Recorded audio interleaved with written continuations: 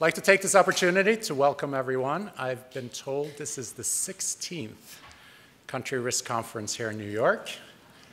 I've been part of 2 of them, so I have a ways to go. But I would like to thank all of you for coming, our clients in the room, our brokers, our agents, and I have to admit also a couple of competitors. So welcome. You'll learn something here today. I want to just say a few words about Coface before we move on to the main program. Some of you have heard me say this before, but we are truly a company in transition at this moment.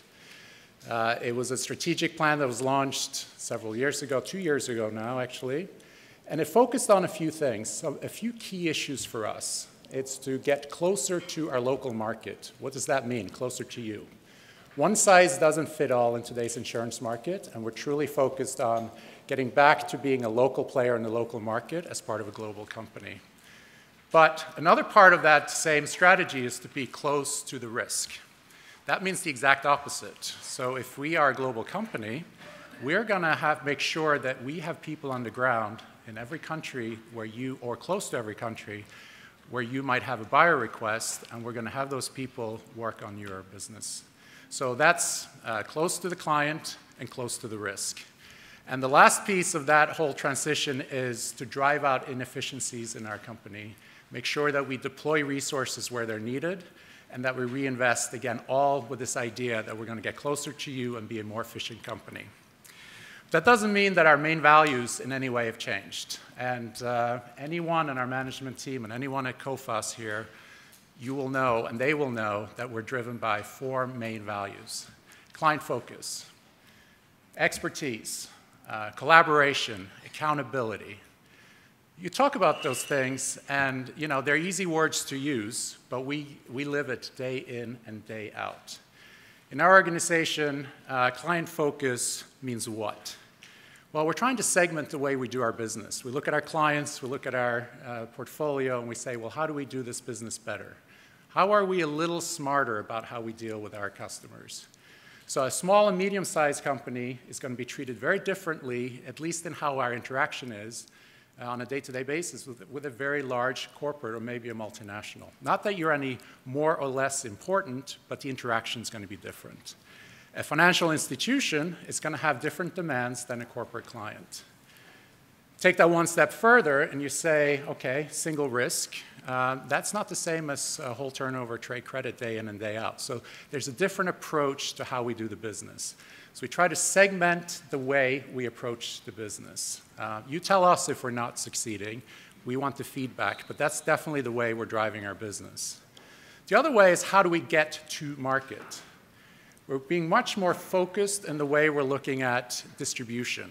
And our distribution today is, I hope, and you tell me if I'm wrong, more focused.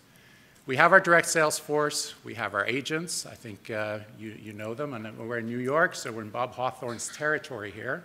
I haven't seen Bob. Is he here? He's here. And the entire team. We also deal with brokers. Now, every broker is not the same. So we have also focused our approach in how we deal with a specialized broker, a specialty trade credit broker, as opposed to a more generalized property and casualty broker. All of this comes into how we deal with our client focus. Expertise. We're a proud company. We're a global company. We believe and we feel we are a leader in the global trade credit world, and we've been so for 70 years. We're in 100 countries. That's a nice round number, but it's a true number. That means you have Coface people carrying the flag in 100 countries around the world. We have 50,000 clients. We do make more than 10,000 credit decisions at any one point in time. To run a machine of that magnitude requires expertise. And I can tell you the 4,100 employees we have globally, they're focused on one thing and one thing only, and that is delivering a credit solution, whether it's a credit opinion or credit decision, a credit policy, or pay a claim. That's what we do. That's our life, day in and day out. But none of this really works if we don't collaborate, if we don't cooperate, if we're not a team.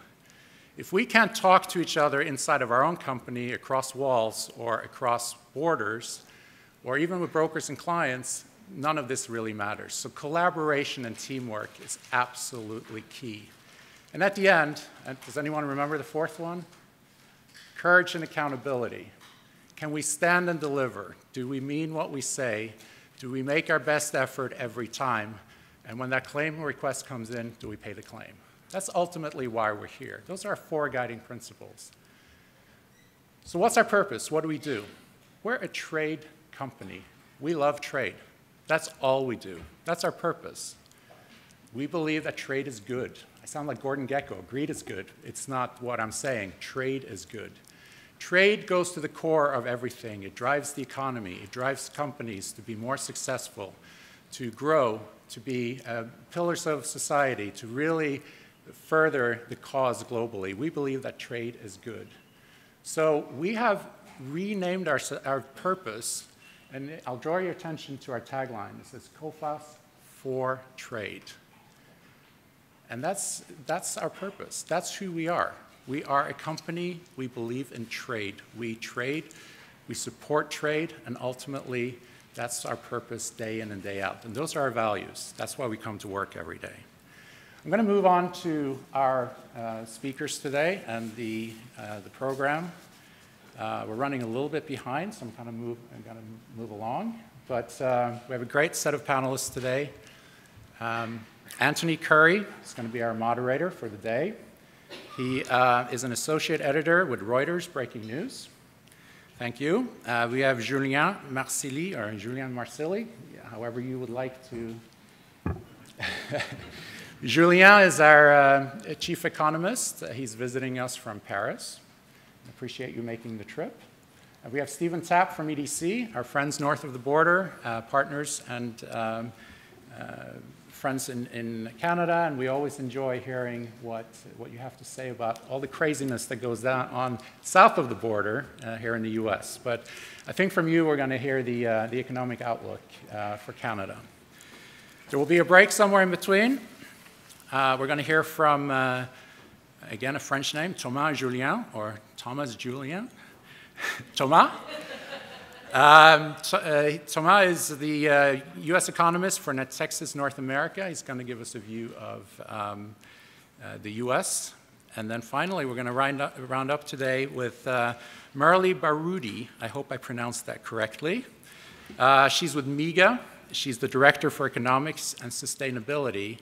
And to round up everything we've heard as we've gone around the world, we're going to hear her global overview and economic prospects. Last but not least, our very own Gina Gruen, and she runs our sales and marketing, and Gina will do a Q&A session later on in the program. And this is about the last time you hear from me. The last thing is I want to thank all of our sponsors for making sure that this is a success, and you've supported us throughout the years, and I appreciate that. With that, I will hand it over to our moderator. Thank you.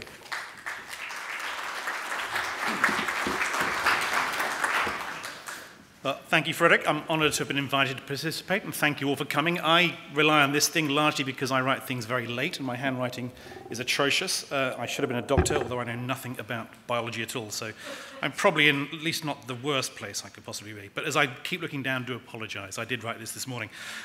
Before we start, a few housekeeping issues, well, a couple of very important ones. We'd love you guys to participate.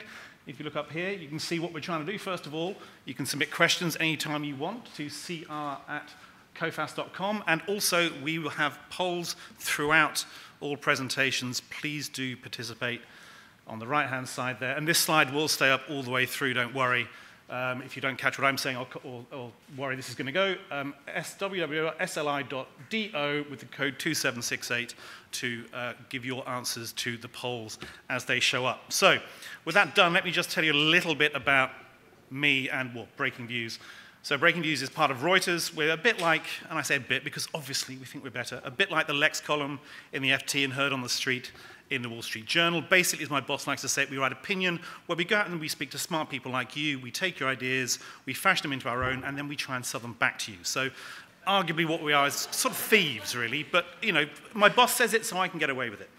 And really what we do, we look at the financial angles for Reuters, so financial opinion angles for Reuters. So my background, for example, is mostly, and I say mostly because it does vary, mostly covering the country's banks and investment banks, car companies, which means that the whole issue of trade has been on my radar ever so slightly in the past 15 months or so. And increasingly I'm doing a bit more work on climate risk and climate change and finance and that kind of thing. But I won't get into that too much, don't worry. That's probably a topic for 1,500 other different conferences out there this year. Now, what I'd like to do is just give you a brief impression of how we are looking at the world as journalists, as opinion writers over the past few months or so. And basically, I think what came across our desk this morning kind of sums it up in a weird kind of way. Let me just see if I get this right. So, yeah, we got this email this morning stating that we all risk losing up to 80% of the value of our retirement and other savings, and that the dollar could lose 80% of its value overnight, and that was in capital letters, so it must be true. Now, who's saying this? Apparently it's a former CIA guy, or woman, I actually didn't click through to find out. And who's telling us who this person is? Breitbart News. Now, don't get me wrong, I'm not saying that suddenly we're taking sort of these doom and gloom prognostications from this kind of publication necessarily seriously, nor necessarily will they always be wrong in our view. But the point is that they and others are now much more part of the debate than they used to be.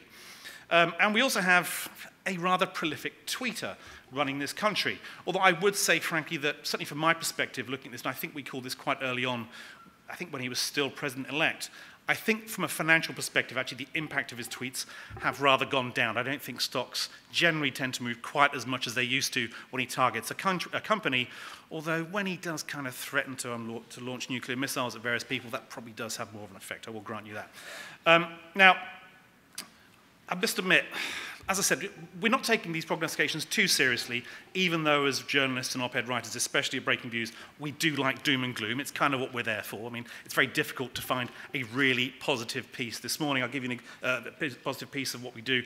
I'll give you an example. This morning, before I came here, I had to write about a piece about Ford's AGM this morning, where I think the title was something along the lines of shareholders stuff 3 potatoes up Ford's exhaust. So as you can tell, we're not particularly fluffy, nice people. But nor are we always looking just on the dark side. Although it's got to be said that, you know, it's got a lot more difficult to try and work out exactly what we should be doing on any given day. And in this respect, as a journalist at the moment, it feels a little bit like, I'm not going to overstate this too much, a little bit like the financial crisis 10 years ago. And I mean that purely from these perspectives. Firstly, we at Breakingviews and probably other outlets are exercising certain brain muscles that either we haven't used for a long time or we never knew we had, covering various things like trade disputes, political issues. Political issues for us were non-existent 15 years ago, for example. They've become increasingly important, very important in the past year and a half as financial writers.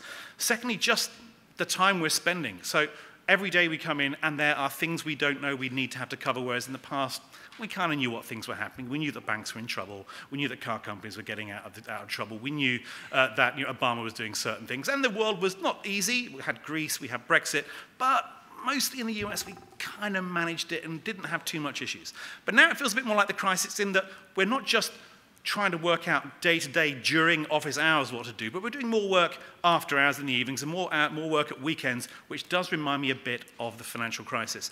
But I'm not going to go too far. I'm not saying you start putting that into your risk models. It's just an observation. I don't think we're heading towards another crisis anytime soon, or any minute soon, certainly, and not like the one we had 10 years ago. I just wanted to give you an impression of what, as journalists, we're thinking and how we're sort of operating and trying to work through the mire that we're seeing from whether it's the changes in the Trump administration's bringing on trade, on taxes, whether it's on what we're going to hear about soon about the global economy, whether many things we're just looking at going, there are so many different ways that we think the various leaders of this world and companies will now react that we wouldn't have expected just 2 years ago. And that is what's keeping us on our toes. And from a journalist perspective, frankly, it's a damn good thing, because it means we've got things to write about, and hopefully you'll read us and maybe even pay for it.